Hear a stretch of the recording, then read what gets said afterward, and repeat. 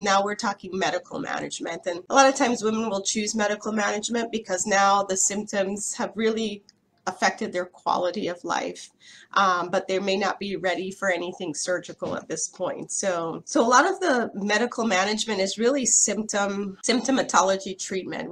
We're giving you medicine to help with the symptoms. Oral contraception, again, just symptomatic relief. It will help with the bleeding, help to really slow the bleeding.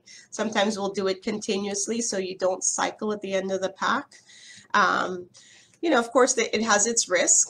Certain women are increased risk for blood clots, mood liability. There's something to be said when you're sort of shutting down a woman's menstrual cycle and ovulation, and giving her synthetic hormones. So, understand risk benefits, and you can decide if that's the right path for you.